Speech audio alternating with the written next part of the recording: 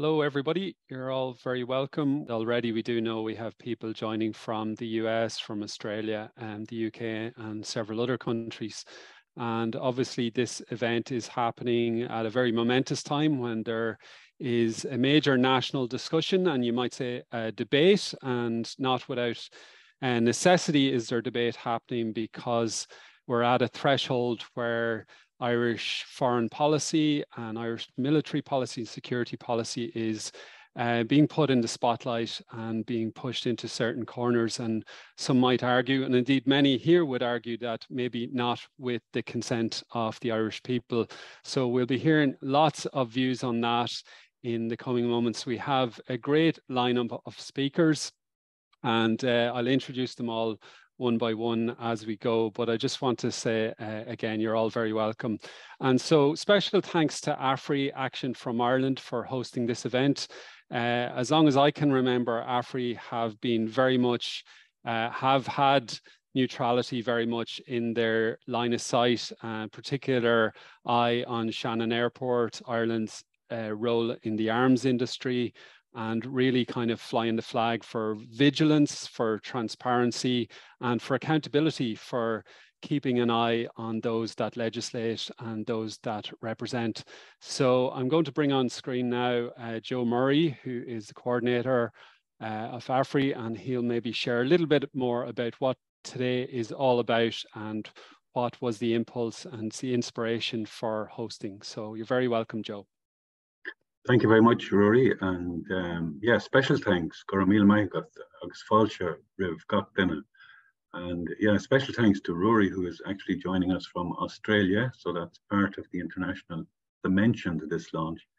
Tariq is also here, and he's joining us from the US. Yeah, I am coordinator with Afri, and as Rory said, this has been a key issue of ours really since the beginning. And it probably began with our international patron, Sean McBride, many years ago, who said, if you are concerned about hunger, then you must be concerned about war and the war industry. And I suppose that was our starting point, and we've always remained true to that advice.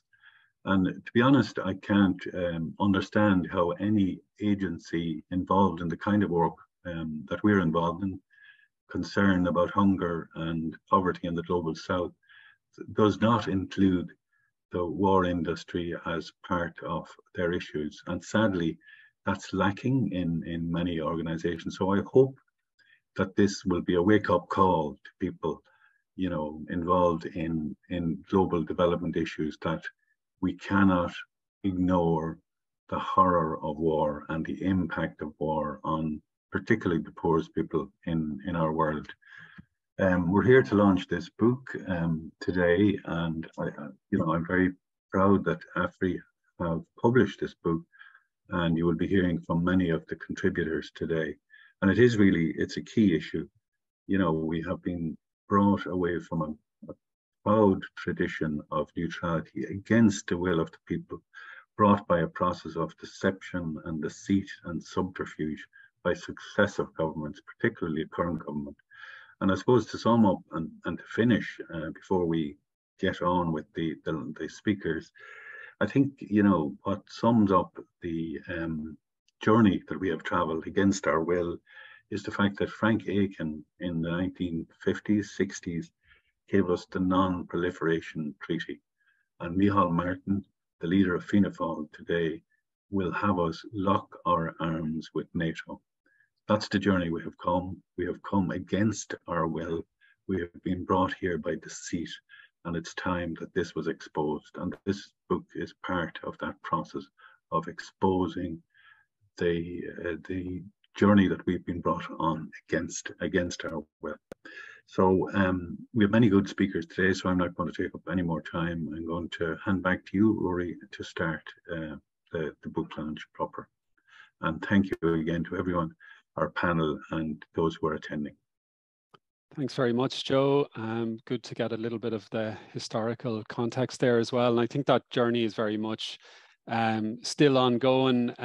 Like what you're seeing in the past few days is almost a groundswell of resistance. And the people really speaking against perhaps what some narratives are coming through in the media and elsewhere. There's a real sense of Irish people caring deeply about neutrality, and that is starting to come to the fore. And you can see it in the interest in this event. There was a big event last night, which some of our speakers spoke at Liberty Hall in Dublin. And I don't think we're going to have heard the last of this by a long shot, is that there's almost like a reawakening of the Irish people's spirit of peace and what we should stand for in the world. And I think those sentiments are being shared by lots of people joining us today. I see we've people from Monaghan, Tralee, West Clare, Limerick, Westport, Kildare, Ballycastle, County Antrim, Booterstown, Waterford, Portrush. So north and south and east and west, it's great to have you all here. So we'll move it along here, and I'm going to introduce our first speaker. It's Dr. Karen Devine. She's a lecturer in international relations, specializing in teaching European Union politics, Irish foreign policy, and international relations theories and methodologies in DCU. Her research interests include the politics and neutrality of Ireland, or in Ireland, Austria, and former neutral countries of Sweden and Finland, and the ever-growing relationship between the European Union and NATO. So Karen's going to speak about her contribution to the book, and in particular also give reference to Irish foreign policy under Frank Aiken, as Joe mentioned already, from the 1950s and 60s, and how things have changed up until this point today. So very welcome, Karen. Thank you very much, Rory. Thanks very much for hosting this all the way from Australia, and also to Joe Murray of Afri, everyone in Afri, for producing this great book, and to all of my co-presenters. It's an honour to be in your company today. And thanks to everyone who's logging on to listen at this really important time in relation to Irish neutrality. So I just have a few things to say about sort of the history that led up to Frank Aiken's policies at the UN, and then specifically a few points and quotes to make in relation to how Frank Aiken's policy at the UN can be applied to the conflict in Ukraine today. So the ethos of Ireland's sort of pre-independence peace policy was established within very early discourses of Irish foreign policy, and those are explained by Ireland's history. So there was pivotal Irish leaders' discourses and practices, for example, Theobald Wolfe-Tone in the 1700s, Daniel O'Connell in the 1800s, Padraig Pearse, James Connolly, Sean Lester in the early 1900s.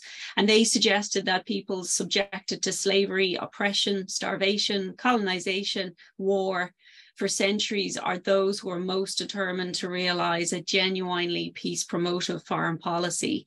And so Ireland's post-independence official ethos of peace policy is found in the discourses of the Minister for Foreign Affairs, Frank Aiken, and the Taoiseach, the Prime Minister of Ireland, Eamon de Valera, during the mid-1900s.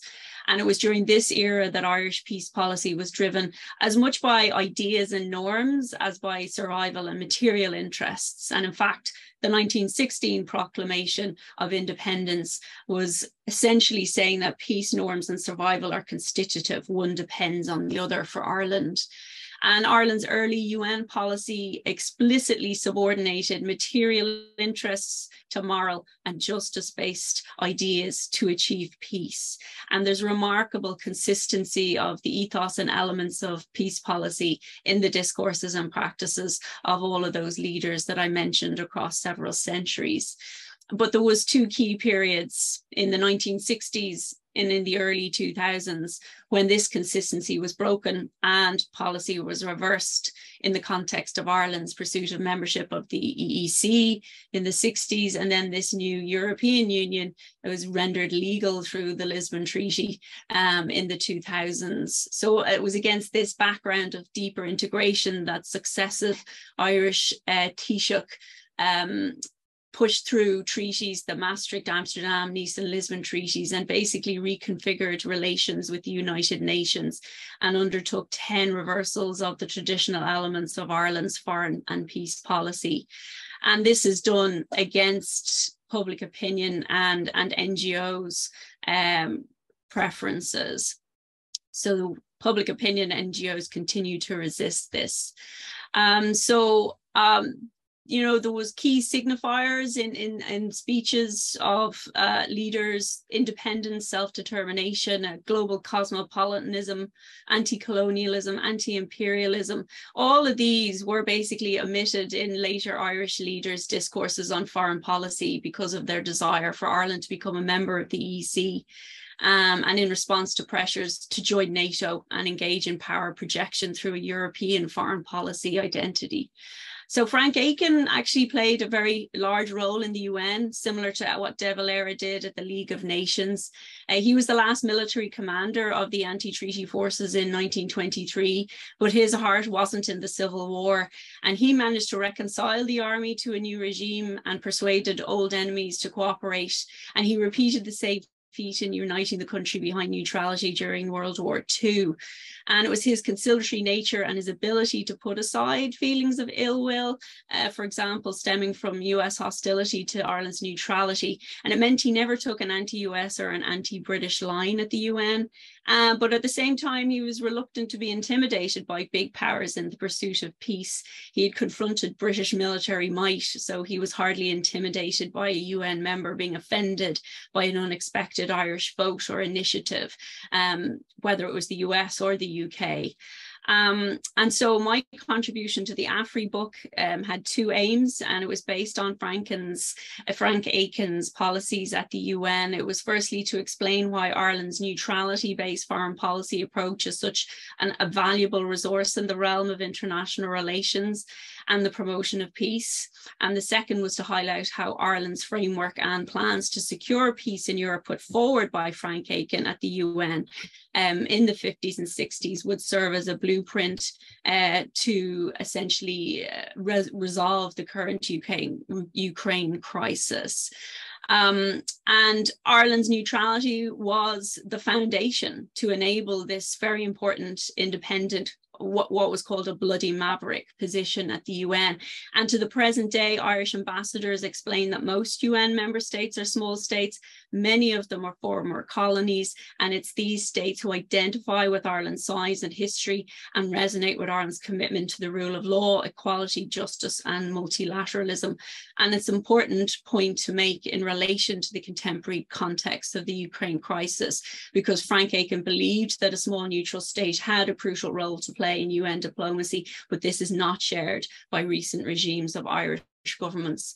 So, as I said, he had a very interesting set of plans. I've literally got 2 minutes left.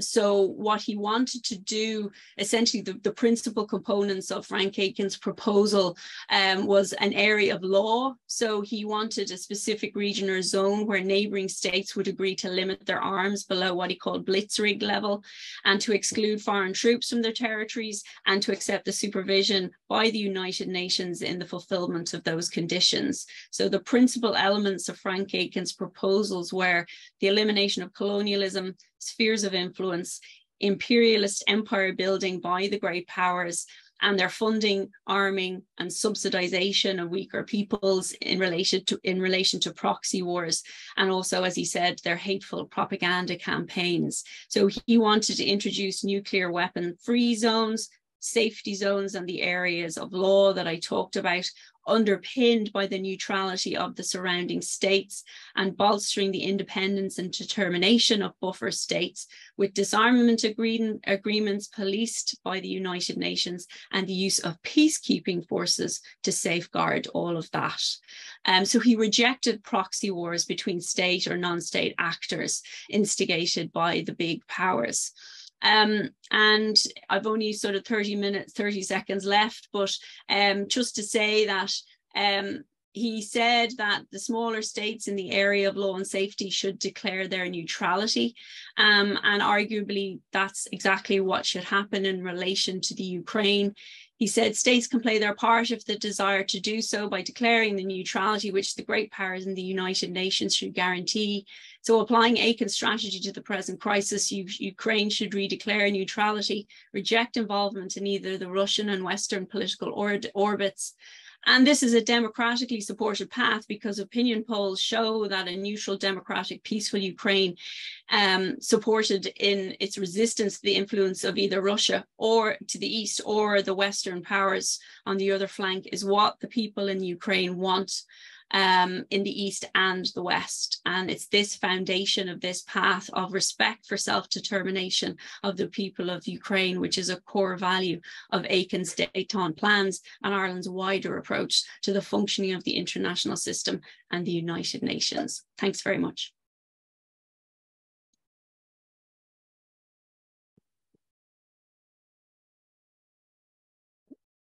Thank you very much, Karen. Could listen to you all day. That was fascinating, absolutely fascinating. And we're getting some more comments and new people joining us all the time. And I encourage you to ask some questions if you want.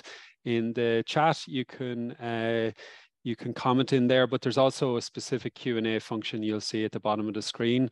And if we have time, we'll try and field some questions to some of our speakers today as well. So thanks again, Karen. That was absolutely enlightening, as John agrees there in the comments. So we'll move along, and our next speaker is Thomas Pringle. He's an independent TD for Donegal. Thomas has been a strong and consistent advocate, I would say, for Ireland's neutrality. And he initially hosted the launch in Dáil Éireann of A Force for Good: Reflections on Neutrality and the Future of Irish Defence. I think he's a great representative, not just for Donegal, but for Ireland. And I think he's over in joining us from Strasbourg today. Yeah. So you're very welcome, Thomas. Thanks very much. Thanks very much, Rory, and thanks for the introduction there. And I like to say to Karen, we could listen to Karen for ages, and I would be quite happy to give her some of my time, because I won't use it all to today. So first of all, I would just like to thank Afri for the invitation to the launch here for Force for Good. And I think it's great to have the launch in the Dáil, but also then a launch online too. And it shows, I suppose, the beauty of Zoom in some senses. It hasn't got much to recommend it, but I think the one advantage is that I am in Strasbourg, as Maria said today, at the Council of Europe meetings this week, and there is other members or other people participating here in the launch from all over the world. So it's a really international panel that we have here as well, which is very good, I think, as well. I think A Force for Good makes a vital contribution to the current debate on neutrality, and it is timely when we see the so-called Consultative Forum, which is taking place at the moment as well. And I think it is a bit worrying as well that it's left to Afri to publish a book in order to have an alternative voice published, because I think that alternative voice is very important, and even more so in the current climate. And we've seen in recent days that in the makeup of the Consultative Forum that the alternative voice has been left outside the mainstream, and I suppose that is probably naturally true, but maybe alternative as well, I think, is the wrong word, because the government and establishment position is actually the alternative in the context of what the Irish people want from our own security. And I think this is evidenced by any one of the polls that have been done in recent years that show strong public support for neutrality. So the government is putting forward the non-popular voice and the alternative. So, and I think it is more and more clear as the war in Ukraine and the consequent militarization of the EU has shown that citizens all around Europe as well are concerned as to what their governments and ruling classes are doing. The use of our soft power is something that has been underestimated by the political class, and it has placed Ireland in a unique role of being able to bridge the gaps between the global south and the former colonial powers of Europe and the power of the US as well, to a certain extent. And as Karen said, it is that bloody maverick role that Ireland should be very proud of, I think, and should be looking to develop more, and particularly in face of the militarization of the EU in that as well too, as being one of the few neutral voices within the European Union. It should be actually developing that role further. And I think this could be used to develop and used to grow our importance more than ever could be envisaged by us being a minor cog in the militarized wheel of the EU or NATO. And even more cynically, I think the ruling classes in Ireland see the potential for Ireland to grow foreign direct investment in one of the few growth areas left of military equipment and dual-use material. could the move to be the end of our neutrality be as cynical as that? Unfortunately, I think it could. And I suppose we can't underestimate the potential to make money out of the misfortune of other states. I think the contributors to the book, who are, as some of them are here, are very important voices that should be heard. And I think it's thanks to Afri, they will be heard as well in the debate. And I think it is a sad indictment of the political class in this country that they will not be put forward by the government in the debate, because if they were sure of their argument and the validity of what they were saying, they would include the voices of those who promote neutrality and peace as well. In a democracy, citizens should make decisions on having heard all of the facts. But I suppose that again is the point: citizens won't be given the voice in this argument because Fianna Fáil, Fine Gael, and the Greens cannot trust them to make the right decision when they have got the facts. And you know, Karen did say in the Rock's today as well that neutrality was a prerogative at a certain time, and it is interesting when you hear Karen's talk on that as well about how the use of neutrality has become silent over the last number of years with the further EU integration. So we're involved in a process of very slow, drawn out and undermining of our neutrality. And unfortunately, I believe that in a few years' time, we'll wake up in the middle of NATO and people will say, how did we end up here? And that is government strategy, and that is where the government would like to see us going. And that in itself is sad too, because I think it shows that at least it's dangerous to say this, I know, but at least if the people were fully informed and made a decision to do away with our neutrality, you would have no choice but to live with it. But we're not even going to be given that option and given that alternative. And what is happening will be a complete undermining till eventually it will be a situation where we're here and there and that's it, and it's done. We're presented with a done deal, and that is really sad. So I think that's why this book is very important to counteract that. And I've actually started reading that other book that was published recently as well too. There, I can't remember I blanked out the name of it, but it's about neutrality, and it actually goes a long way to strengthen Karen's argument in relation that neutrality was a prerogative at certain times. But I think neutrality will always be a prerogative at certain times, and it's always going to be a prerogative that's going to evolve and develop, and it's going to have different reasons and different strengths at different times as well. And that's something that we should be prepared for, and that we should be quite happy to go along with. But I think the one thing that should undermine everything is, and should underscore everything that we do, is that it marks out our difference, and it mark out our responsibility on an international stage to actually be a bridge between the former colonial powers and the countries that are coming out of and have seen the detriment of all the wars that take place, but also of the colonial influence as well too. And I think that's a very important role, and something we should be quite happy to play. And so I'll wrap up now and just say that it's a great honour for me to be here as part of this launch, and I think it's very important. And it's a debate that hopefully will get some more traction, and we'll actually have some realistic debate, and we might even see the media picking up on it. And I think that's, from that point of view, I think the President's intervention last week was very welcome, because it actually forces the media to actually cover the issue and to give it maybe a more balanced view as well too, which is important. So look, I think the book is a great success, and I think it should continue on, and hopefully over the coming weeks and that it'll inform a lot of people's decisions and in relation to our neutrality and the importance of defending it as well. So thanks very much, Rory, and thank you. Thanks very much, Thomas. Really appreciate it, and best of luck with the rest of your time in Strasbourg there. Thank you, Thomas. So we will move it along.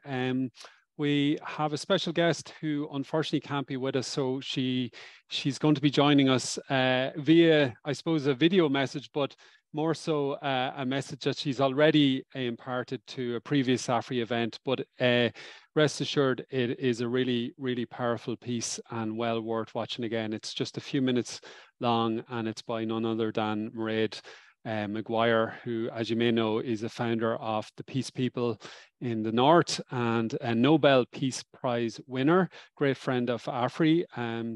Mairead knows the effect of violence, I suppose, firsthand, and founded the Peace People following the death of her sister and 3 children by what I suppose was described at the time as a careering car after its driver and a member of the IRA had been shot dead at the wheel by British soldiers. So this is a short excerpt and it's taken from Mairead's contribution to a recent Afri Bridge conference. We have to say, as a human family, we're not afraid. We uphold the right for every single man, woman, and child not to be killed. And we have not to be afraid. We mustn't allow our governments to say that we have arms that are going to protect us. Look around the world. Arms, nuclear weapons, wars, they leave behind them heartbreak and tragedy with so many families. But we can do this another way. And Ireland's message to the world should not be letting American soldiers go through the like of Shannon. It should not be denying its neutrality and selling its soul at the United Nations in order to be the flavour of the month. Ireland is letting its people down by denying its neutrality. And in Northern Ireland, when the Good Friday Agreement was signed, everyone, including the Irish government, the British government, the different paramilitary groups, we all signed on to solve our problems through dialogue and negotiation. What have they done? They sold that down the river. People must stand up and hold their word. We rejected violence when we signed the Good Friday Agreement, and the Irish people rejected violence when they signed on for neutrality. They did not sign up to be part of the military industrial complex. I have been to a lot of countries in the world. I've had that pleasure as a privilege as a Nobel laureate. And you know, everywhere the problem is violence. Violence. It is time militarism. We have to abolish militarism. We need the money out of militarism to feed the hungry, to take care of the poor, to do education. The way our governments are now militarizing Europe, we're going down the road of Europe becoming part of the military industrial allegiance, and we're asked to pay for it. And you know, here in the streets of Belfast, there's people going to food banks. I mean, if Bridget was here today, how angry she would be that people go to food banks and can't turn on the heating to warm their little children because the money is going to nuclear weapons and war and militarism, and we're accepting it. Where's the voice of the people to say, no, feed the hungry, take care of the poor, get them houses, get them off the streets? Where's the Irish voice in this?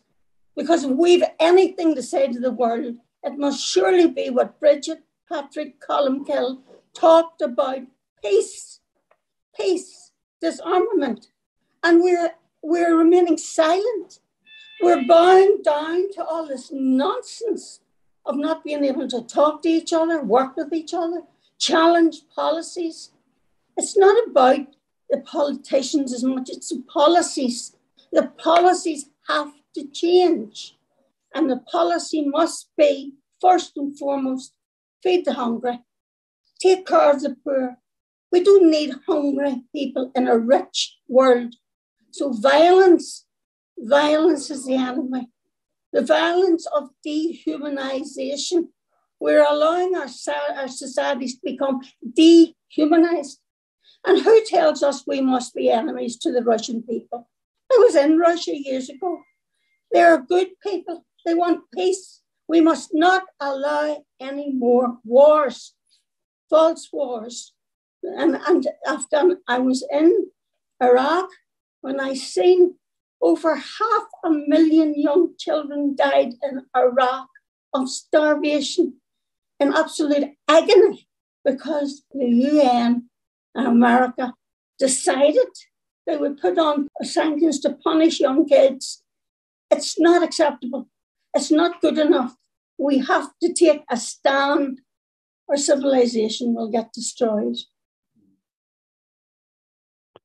Very, very powerful. Mairead Corrigan Maguire there. And I see some of the comments coming in about Mairead. So thanks, Nicholas, for commenting, and everyone else for joining us. And I see Rob's comment on Karen. Why is Karen not a key contributor to the government's consultative forum? Very good question indeed. So I'll remind people that you're obviously free and welcome to comment, and then there's a Q&A section as well. I'll try and keep an eye on those as well. So I will invite on our next speaker, and then I'll have a look at those questions to see what we can get to. And apologies in advance if we do not get to those questions. So our next guest is John Maguire. He is Emeritus Professor of Sociology at UCC. He's the author of Defending Peace, Ireland's Role in a Changing Europe. That was Cork University Press, 2002.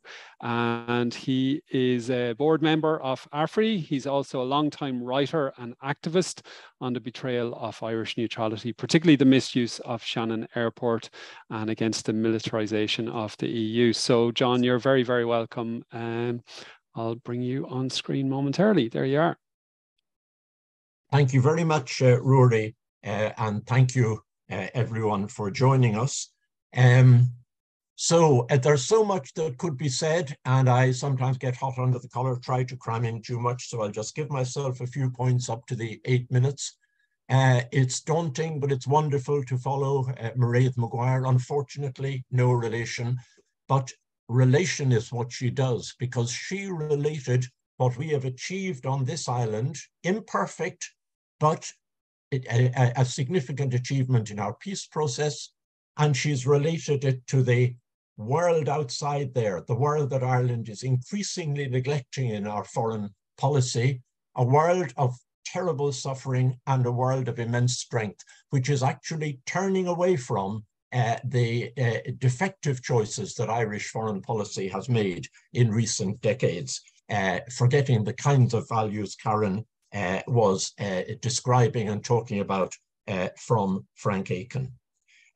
This is really part of, it's a rolling event. It follows on from a hard copy launch of the booklet, and it also comes the day after a wonderful event where two of our contributors, Karen and Carol Fox, whom you'll hear from shortly, where they they helped us at one of the People's Forums yesterday to realize the depth of the challenge we're facing. And it's wonderful that Thomas, who helped launch us in the hard copy, is with us. It's so important that our legislators, some of them at least, are prepared to try to buck the trend. And he quite rightly mentioned President Michael D.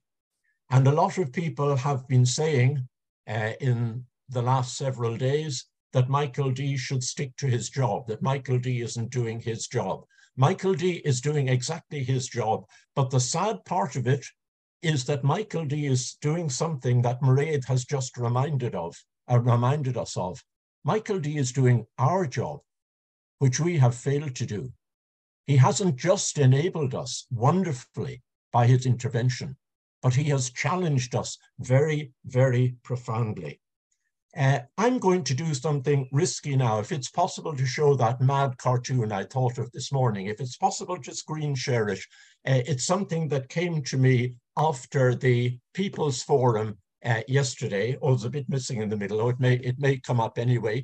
And this is an image that I got thinking over it all from last night's meeting. We have on the left-hand side, as you look at it, what has happened. Karen has told us a lot about that last night. What has happened, our defence forces, as they have become involved with the NATO-inspired EU policy, its common foreign and security policy. And something that, and by the way, that's been going on, as the top corner shows, since 1961 and before. They were ready to settle for NATO even then in their mad rush not to be left out of the EEC and then EU. And the column there, you might call it a military column. I've drawn that because despite what Tánaiste Micheál Martin is telling us, NATO is imprinted right through all our policies, right through our structures, like yawl in a stick of rock.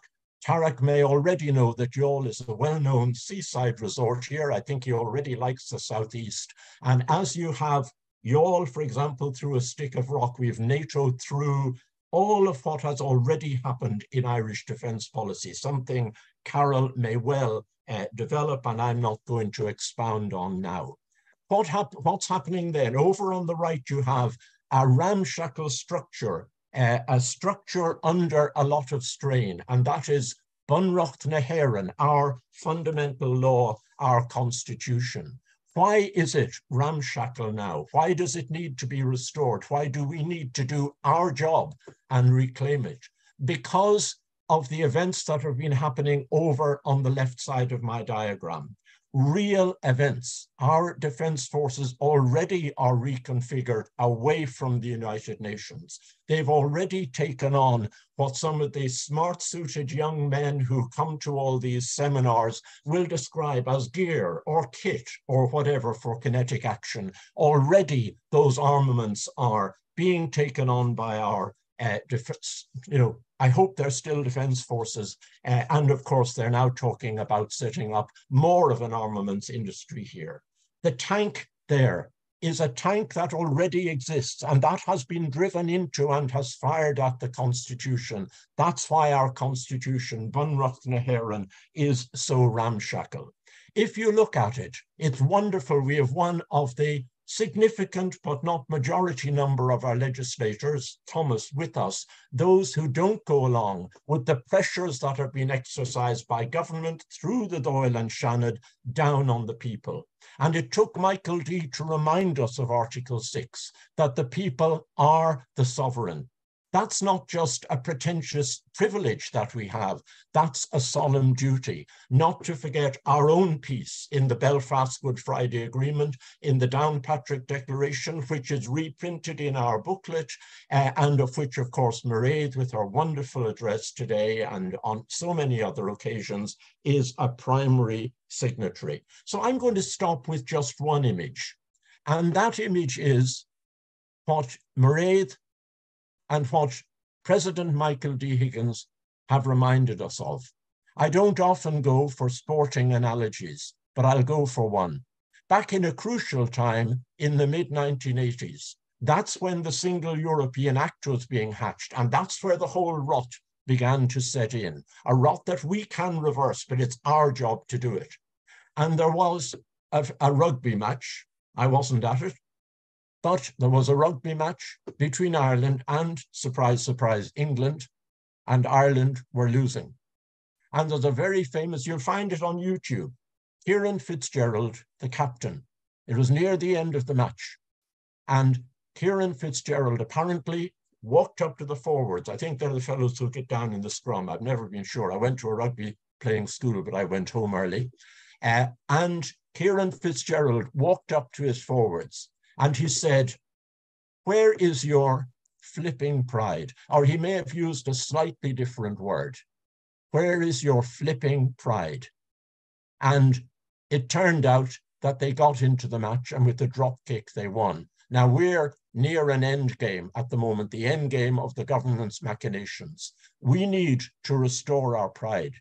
But it's not just a matter of pride. We need to do our job for the peace we've made so far in Ireland, our job for the peace that a suffering and strong world demands of us. And I'll finish with an old slogan. There's one of the old poems uses the poetical image of Ireland, Banba. Some of us will be old enough to know the Banba brass and reed band. Well, there's a saying, Muskel the Vishnioch of Anba, awaken your courage, O Ireland.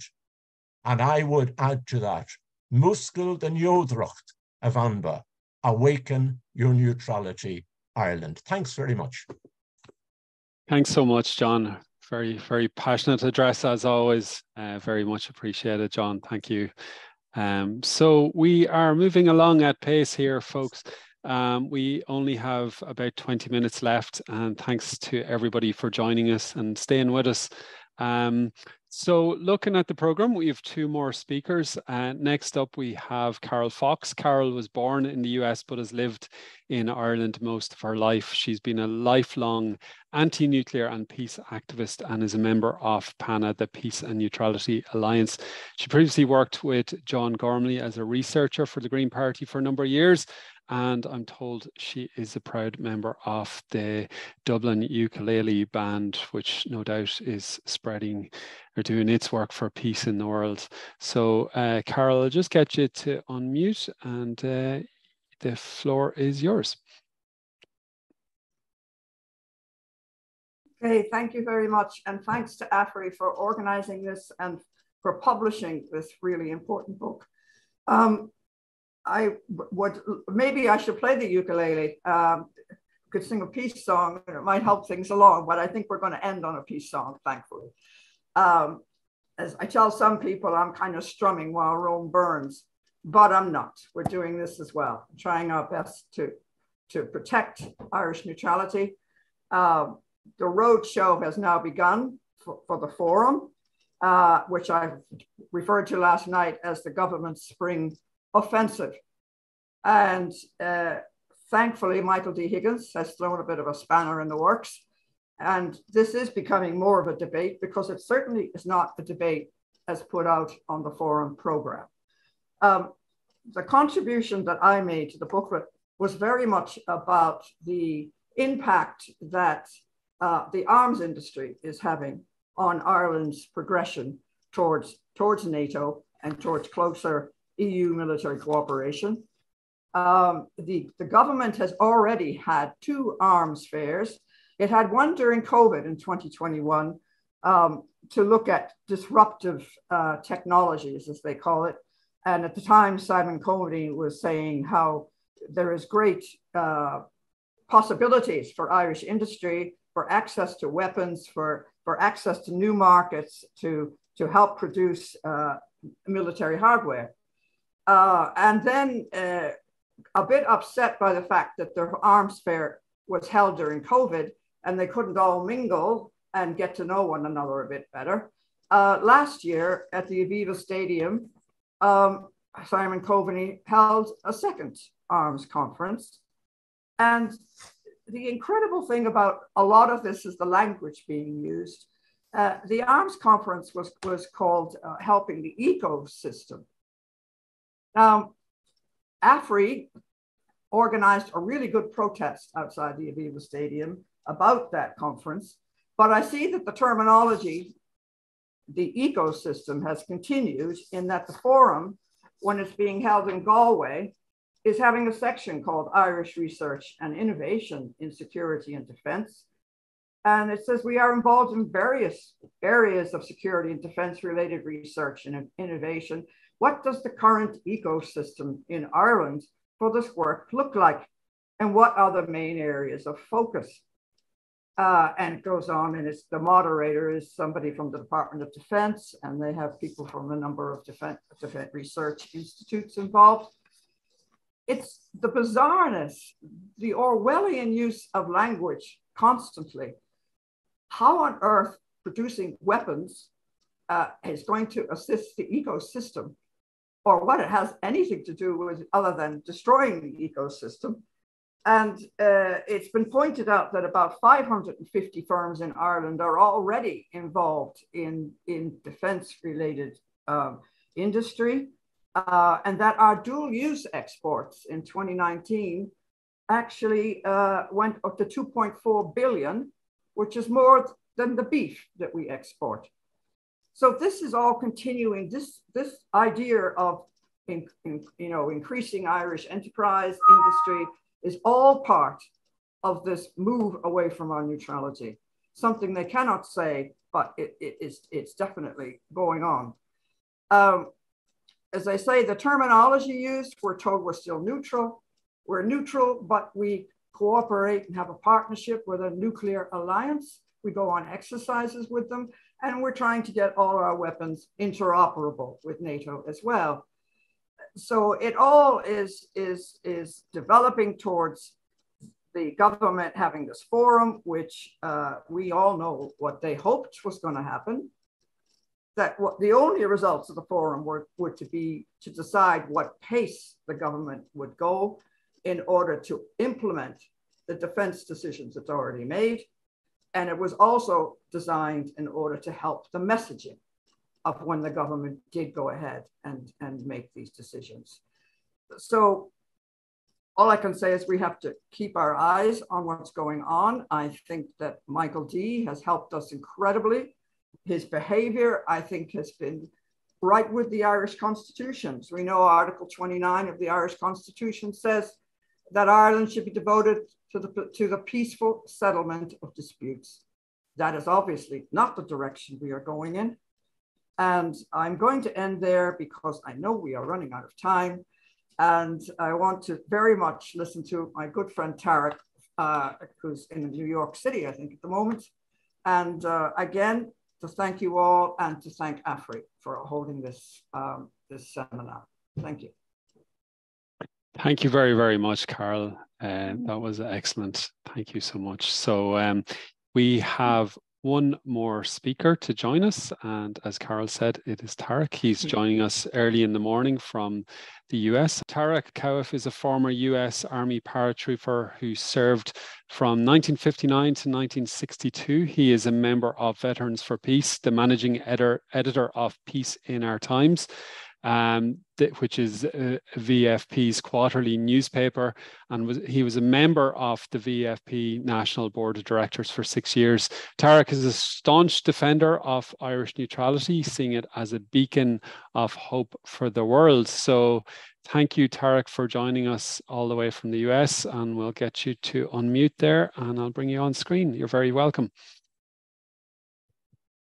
Thank you so much, and thank you, everybody. I am so incredibly honored and grateful to be here, to be even with you people, because I admire all of you and admire so much what you stand for and what you've said. So I want to think about the topic that we're speaking under, which is neutrality or NATO. And I want to think about what that really means, what neutrality means and what NATO means. And it's an or, isn't it? So it's a choice between one or the other. I think it's obvious we can't have both. You can't have neutrality and NATO at the same time. So what does neutrality mean? Neutrality to me means a valuing of peace, a valuing of community, a valuing of people being able to eat, being able to have their homes, being able to have a community, valuing the earth itself. It's so important. It means so much. The more you think about what neutrality means, what it really means, the more important it becomes. And it becomes this alternative to what NATO stands for. What does NATO stand for? They talk about, many people think, well, NATO is a defensive organization. NATO will protect us.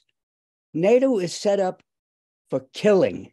NATO is set up for violence. You cannot solve anything with killing. I'm trying to keep my emotions down so I don't get carried away, but this is something I feel very passionate about. And I'm going to talk about why I feel so passionate about it. But NATO and the United States are literally destroying this planet.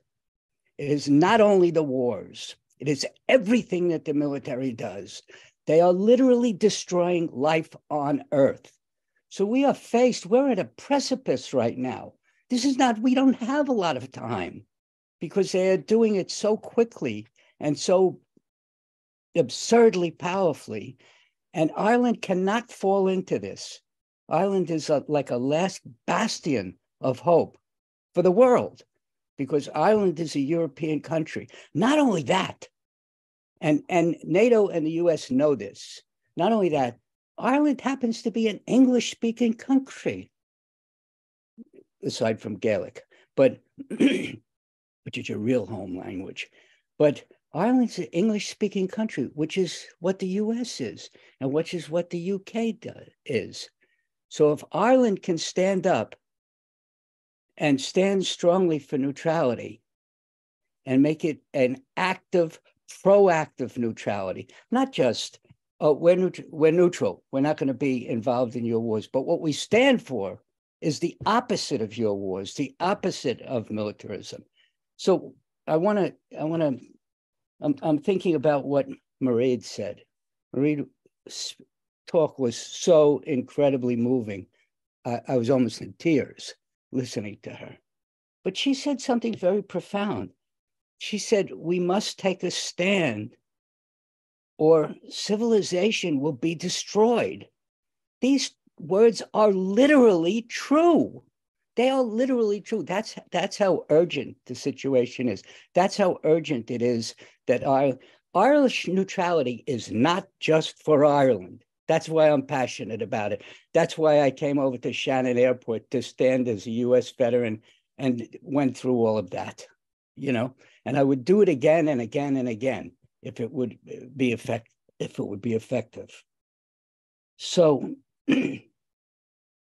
Irish neutrality, to me, and Ireland standing for neutrality and proactively standing for neutrality for what it really means it's important to the global community. It is so important. Let's just think about it. If Ireland goes the way of NATO, that means the entire European continent is basically NATO. It means they have won. That's the end. That's really the end. It means they have won. And if they've won, we all lose, including them. That there's an insanity here. They don't realize, you know, what's going on with the weapons and the war and all of it that's connected to that. There's so much connected to it. But on the other hand, if Ireland says no, if Ireland says, no, not only will we not be part of this, but we oppose this because this is wrong. Ireland has a very powerful voice as a European country, and Ireland happens to be very respected around the world, specifically for the resistance of the people for these hundreds of years, for centuries, resisting British domination, resisting. And that's very important. And I don't know how much time I have, but I want to get to something that I feel is critical. You all, and I know so many people in Ireland, Ed Horgan, John Lannon, the names go on and on, people that I respect enormously, people that are leaders, people whose voices are just profound, and their commitment is profound. So you have the leadership, but there's something else that you also have, which is extremely important, which needs to be used. It is a tool that has to be used. It is the most powerful tool that you have.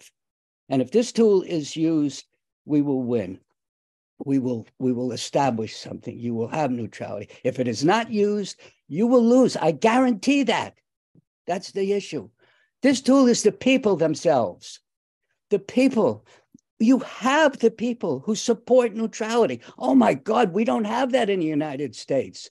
We don't have that kind of commitment. We don't have that kind of, except for the Native Americans and Black people, we don't have that kind of spirit of resistance, which I felt when I was in Ireland. I could feel it in the ordinary people. It's still there. It is really still there. It has not been drummed out of the people yet.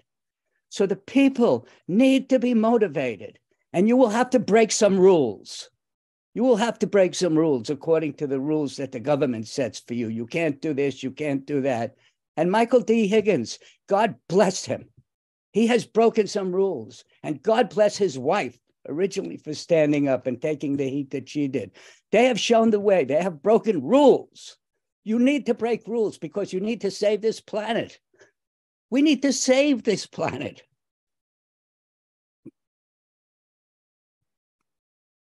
I mean, it is so precious to us.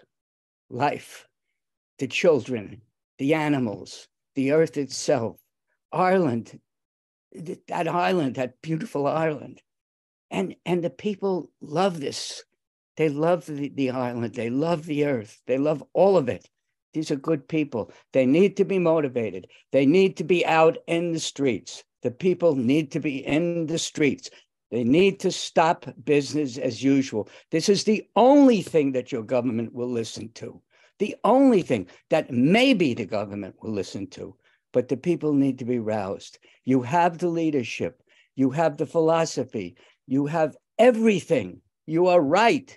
You are 100% right. And the world is looking at this like it's a schoolyard. This whole thing is like a schoolyard. And there's a bully in the schoolyard. There's a bully. That bully is NATO. That bully is the government. That bully is the United States with all its wealth and militarism and all its...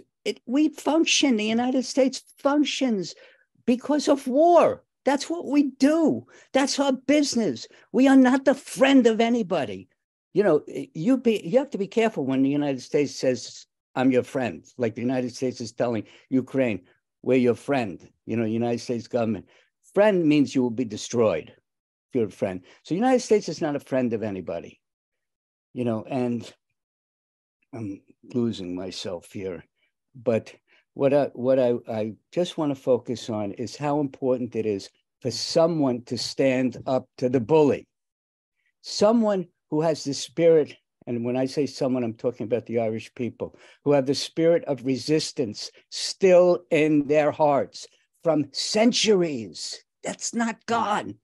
Those people, the Irish people, who already believe for the most part in what you're standing for. You're just articulating it. You're articulating what's in the heart of the Irish people, of the citizenry. That's what you're doing, and it's fantastic. So if we can mobilize the Irish people to take a stand, to say no, and to say yes to peace, and to say no to war and everything that is, we have a chance. We have a chance. And I thank you so much.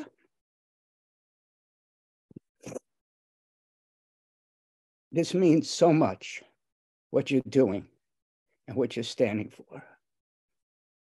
So thank you. Thank you so much, Tarek. Thank you so much. You're getting a major round of applause from those I can see on screen, and lots of comments coming in there.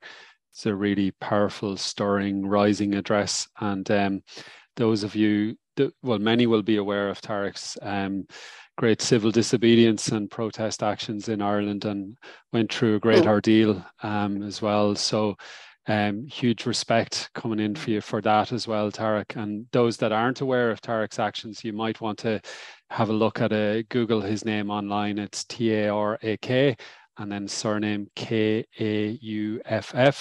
Definitely check him out online. He has done Ireland a great service in helping raise the issue of Shannon Airport and militarism in general, as have all the speakers today. And that kind of brings us towards the end. And I suppose it brings me with an apology as well to say that the Q&A aspect just hasn't really gotten off the ground because the passion has been so dominant. So I won't apologize too much, but I hope people will be understanding and forgiving about that. I think we could, if we had the budget, like the state has the budget to be hiring, you know, dare I say, dames of the British Empire or any other member of the British Empire to be hosting events and forums this week. But I think the conversation and debate will continue online and offline and on the streets, as Tarek says himself. And I'm going to invite Joe Murray back from Afri to say a few concluding remarks and to thank everybody for the contribution. And just to let you know, we will be leading out with a song from Tommy Sands that you might want to stick around from if you're in the mood for some music, and it might be an opportunity to digest some of the magnitude of what Tarek was talking about there and the emotion that he was sharing. And indeed the same true of John and Carol and Thomas and Karen and everybody involved, including Joe. So I'll bring Joe on screen, and thanks again everyone for joining. Well, thanks very much to everyone. Again, just to add to the thanks that has already been said, and special thanks to Rory as well, whom I know is feeling unwell, but you might never have known by the professionalism with which he handled the event. It's been a tremendous book launch, and really its importance is in the issue that it deals with. And, you know, there is no more important issue than what we're talking about here now, because I totally agree with Tarek that we're talking about the future of the planet. We're in a situation where two nuclear armed alliances are fighting a proxy war. Who would have thought that would be possible? But that's the militarist mind. Nothing is beyond their ability to achieve, in their words. So it is up to us, the people, to put a spanner in the works, to assert the prominence of peace over war. Really, it's, you know, like Catherine Connolly said last night, peace has become a dirty word. You know, the peace conference in Vienna was disrupted for talking peace. The International Peace Bureau website has been hacked because it said they would put the speeches on that website. So peace is a dirty word, but we must keep on using that dirty word, but not just using it, but working for it, working towards it. And, you know, like Ireland's voice needs to be heard again. The silence is shameful, that there's no words anymore for disarmament, demilitarization, or that, you know, Ireland has become another voice in the cacophony of voices supporting war. We've got to change that. It doesn't reflect our views, but the ruling class have taken our voices. So it's for us to find them again and to get our message through. And I think we're doing that, and we will continue to do that. And maybe to encourage you, maybe, you know, the arts and music is a great way always of communicating with people. And Tommy Sands is a wonderful troubadour, has always been. And this is a very powerful song that we're going to finish with. So I'll ask you to stay with us and stay with us to hear the sentiments in this song. Yeah. And thanks again to everyone. Thank you, Joe. Thanks, everyone. And thanks. We have just a comment coming in from Catherine Murphy, TD, as well. And I think we've had a few TDs joining us. So great to have more legislators, but thanks to everybody equally for all the work that you're doing in the four corners of the land and beyond. I do want to give a quick plug to Afri that you can order the book. It's afri.ie/donate. You will be able to see the book there. I think it's only €10, including postage. You're probably losing money on that, Joe, at that rate. But if you want to stick in an extra 1,000 or 10,000 donation, it will go towards great campaign work. So we're going to go over to Tommy Sands' song now, and we'll say goodbye to everybody and wish all our speakers in particular great success and courage in all that you do. And good luck, Karen. Thanks again. And Thomas and Tarek, Carol, John and Joe. I'll hand over to Tommy Sands, and thanks everyone, and have a great rest of your day. Hello, my name is Tommy Sands, and I'm delighted to be here. I suppose sometimes you have to revisit history and reimagine tradition and rewrite songs. A certain sense of Darwinism would suggest that it's the survival of the fittest that's important, so arms and violence is part of it all.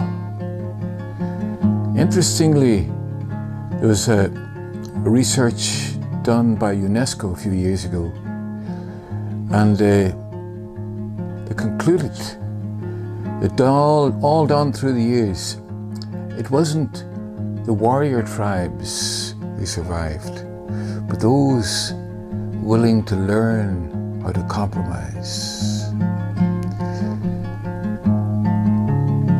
Often as well, songs are interpreted like The Answer's Blowing in the Wind, a great song written by Bob Dylan. Sometimes the interpretation is war, the answer's blowing in the wind, we don't know why. But then just a few years ago, I noticed on social media, where a British Prime Minister had gone to Egypt after the Arab Spring to give a lecture on democracy. And he didn't go alone. He brought with him 7 arms dealers. So I thought the answer is not blowing in the wind. Just look behind the headlines. The answer is not blowing in the wind. And the question whispers in my mind. Take another look around behind the headlines. The answer stares you in the eyes. The answer stares you in the eyes.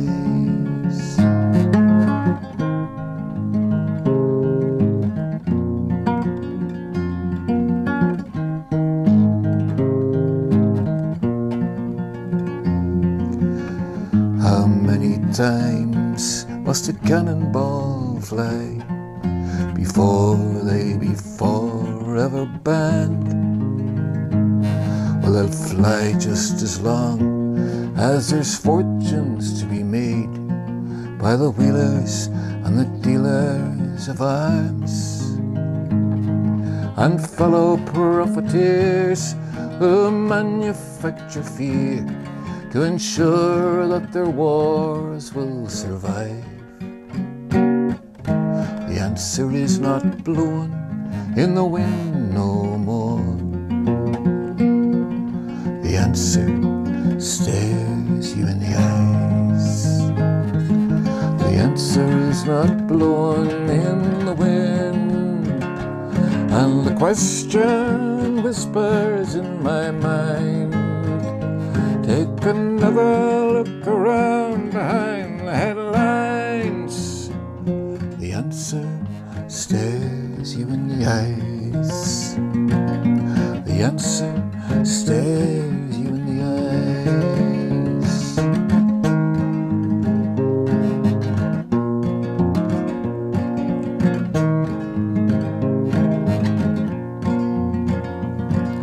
And how many times can the truth be disguised in the guise of some patriotic lie? The media controlled for to do what they're told, embedded in body and mind. Well, the truth has escaped past the sentries at the gate. A new way for news we can find. The answer is not blowing in the wind no more. The answer stares you in the eyes. And how many years can a mountain exist before it be swept to the sea? How many empires dissolve in the mist when the sea there's nothing more to steal?